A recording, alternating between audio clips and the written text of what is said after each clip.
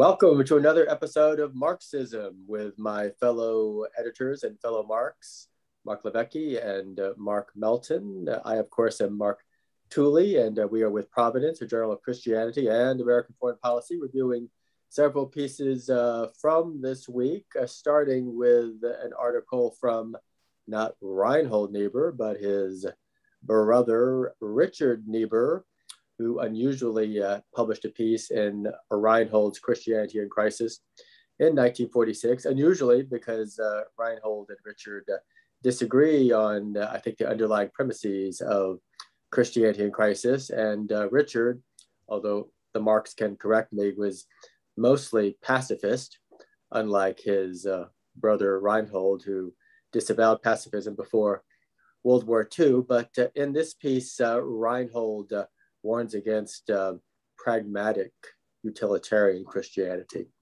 We'll also take a look at a piece on the anniversary of the explosion in Beirut, whose implications continue to ripple out in unpleasant ways in Lebanon.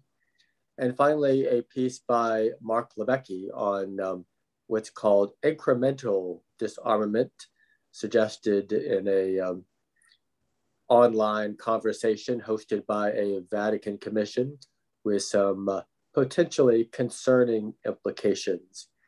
So starting out with Richard Niebuhr, my recollection of Richard is that in response to the Japanese invasion and occupation of Manchuria, his counsel was essentially hands off.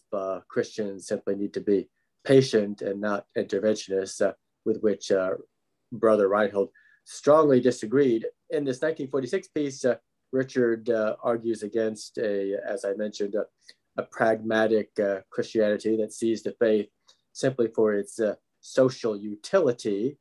There are several responses to Richard, warning that Christians are not just focused on eternity, but also the historical relativity of Christianity and what can be practically accomplished according to the dictates of the faith, and to ignore the pragmatic implications is a form of escapism. So Mark Levesque, your thoughts?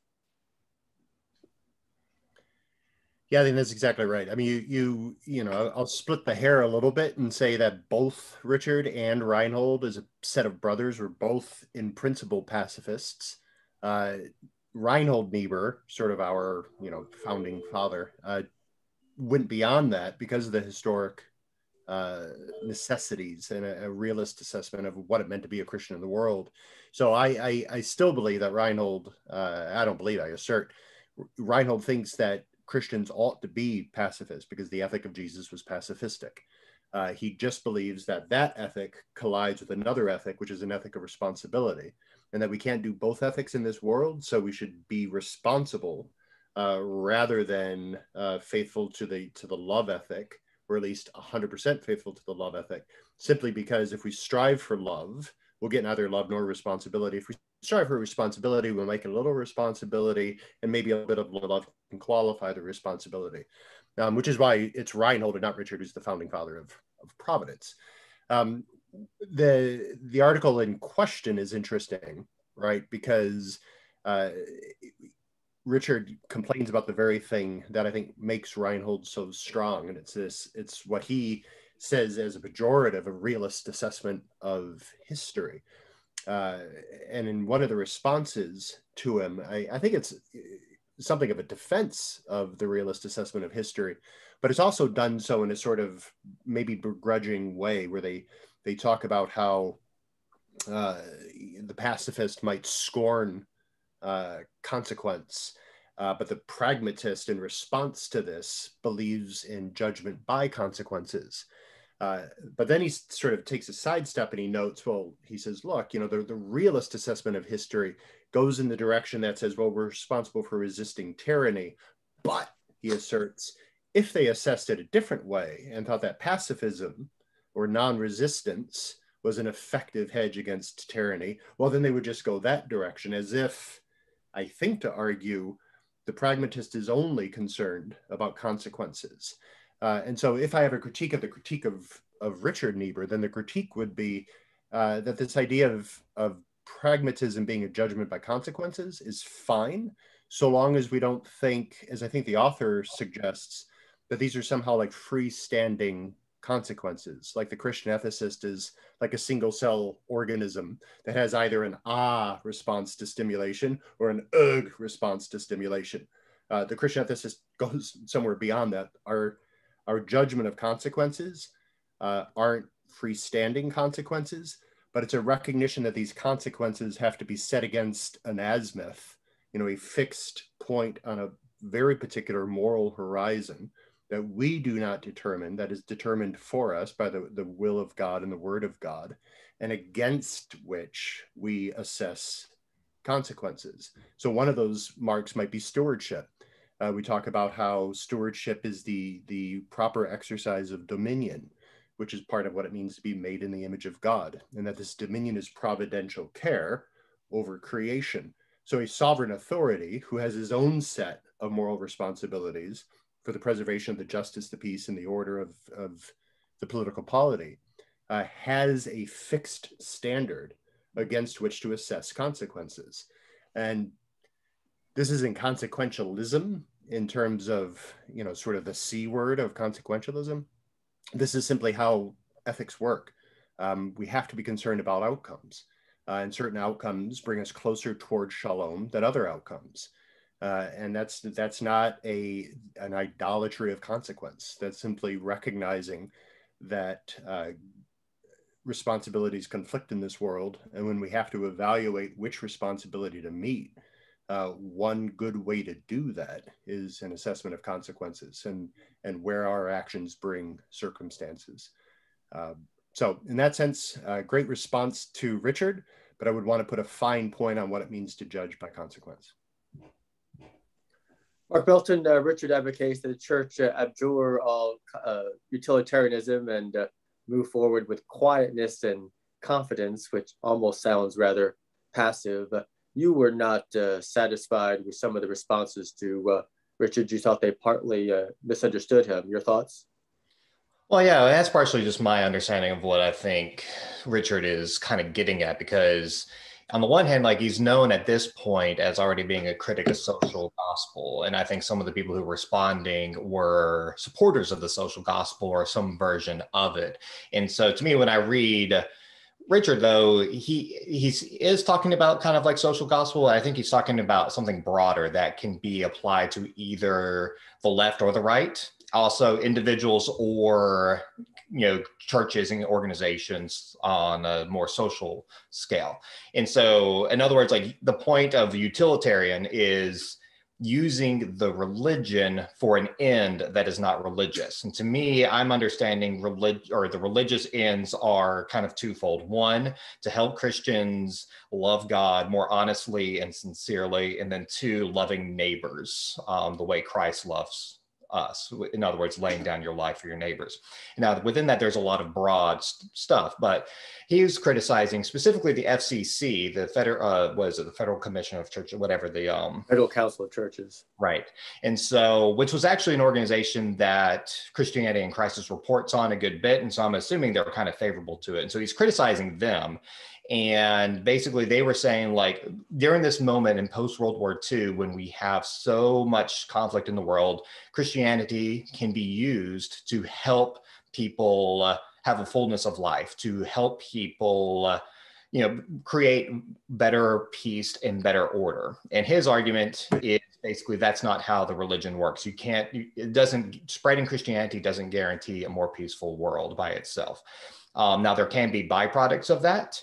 And he talks about some of those. And to me, like, when I read this, like, I can think of, one, how individuals can have a utilitarian faith. In other words, like, I give the example of, like, sending your kids to church, not primarily out of love of God, but primarily because you want them to be well behaved. It doesn't always work out that way. And if it doesn't work out that way, then it can challenge people's faith. And I've seen people kind of use this utilitarian Christianity in my own life where they're disappointed with the results because they thought, if I am good, then I will get X, Y, and Z. And sometimes you get X, Y, and Z, but sometimes you don't, at least not in this lifetime. And so that's where I think he's coming from. And then, like, on the broader scale, like, I still think we see both on the left and the right a desire to use Christianity for this or that purpose.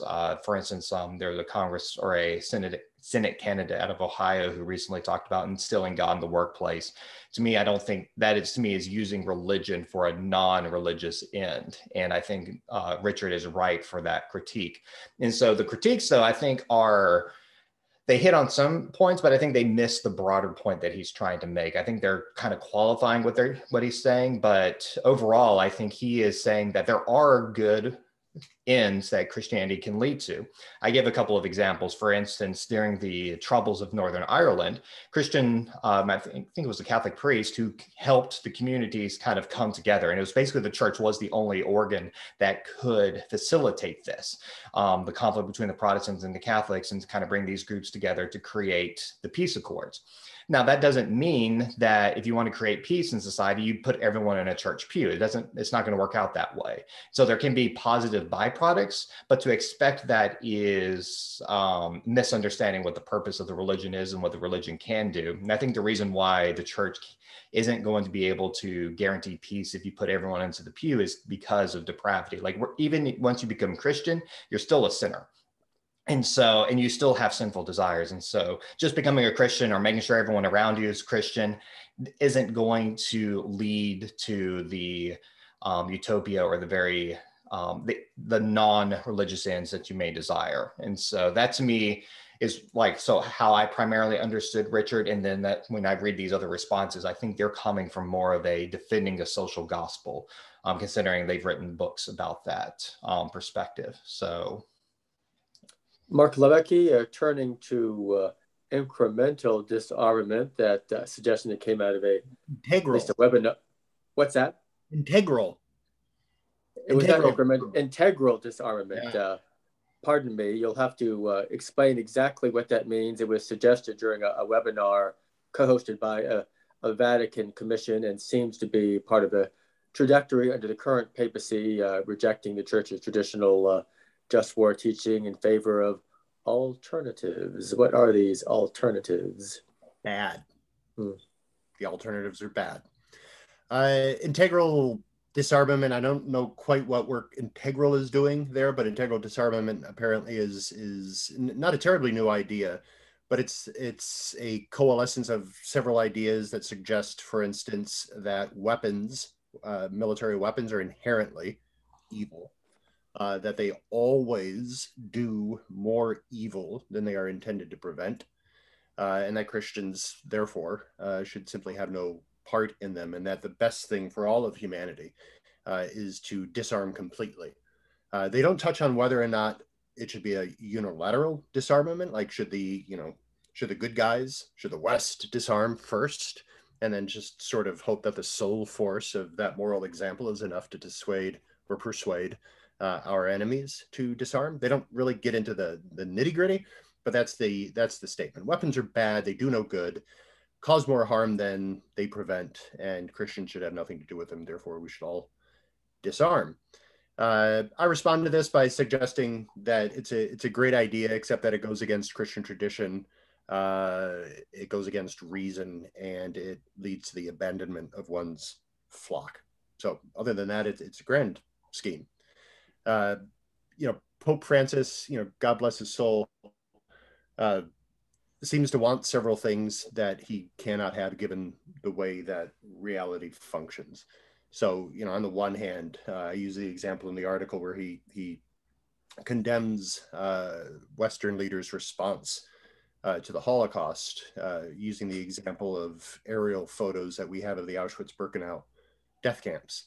That were inadvertently taken when we were probably doing reconnaissance photos of a nearby oil refinery, but a rubber plant. He laments that the Allied leaders did not drop bombs on those railroad lines to try to stop the Holocaust. In the same breath, almost, that he's denouncing weapons entirely. So he seems to recognize that weapons have a function, at least tacitly he recognizes this, and at the same time he laments that we even have them. And it's not even just lament that we have them, like we can lament that we have them, that's fine. But because we have to have them, we ought not to lament, the fact that we invest in arms and we use them. I do note that it goes against tradition, as you've already suggested. His position and the position of the integral disarmament advocates goes against just war teaching, which is to say that it goes against the bulk of Christian intelligence since the early church forward. This term, integral disarmament, is that the first you've heard of this term? And is it only used in this webinar, or has it come from any official Vatican statement? Not that I recall. Not that I recall. I never, like I said, I don't know what word what work integral is doing. I don't know how those two terms come together.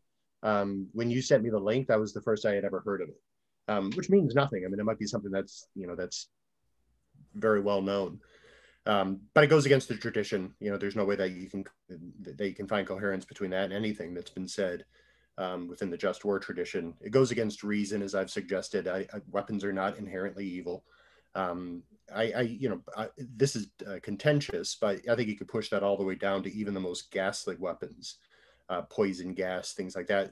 Any kind of weapon system that we presently have or have had can have a practical function that could be used morally. Poison gas is heinous and ghastly, but maybe it was the only thing that could have, pushed the Japanese out of their tunnel systems on those Pacific islands, and maybe would have prevented, probably not, but maybe would have prevented some of the mass slaughter that happened because we could only do so conventionally. And then I suggested it's an abandonment of your flock, because, if the Pope is serious about the West disarming, the only people who benefit from that are the people who mean to destroy the West. So it's incoherent, and it's an abdication of the moral responsibility of political leadership.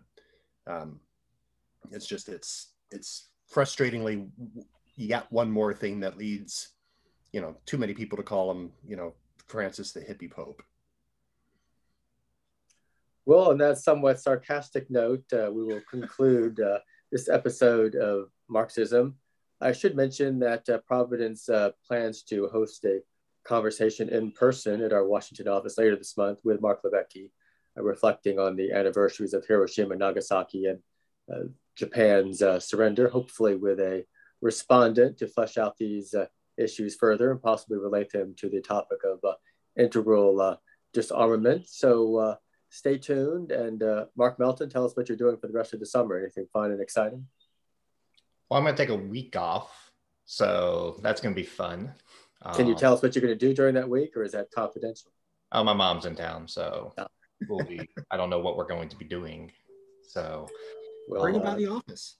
What's that? Bring her by the office. Yes, we'd love to meet her. Mm-hmm. Y'all have. She came to a dinner once. Yeah. Oh, I forgot. Yeah. Yes, well, that's been several years. Yes. And Mark Levesque, you're at an undisclosed location on the somewhere in the North Atlantic. I'm a satellite campus of Providence and IRD on the coast, doing watching for German submarines. Watching for German submarines and whatnots. Yeah, somebody's got to do it. Well, very good. Thank you, gentlemen, for another provocative conversation in this episode of Marxism. Until next week, bye-bye.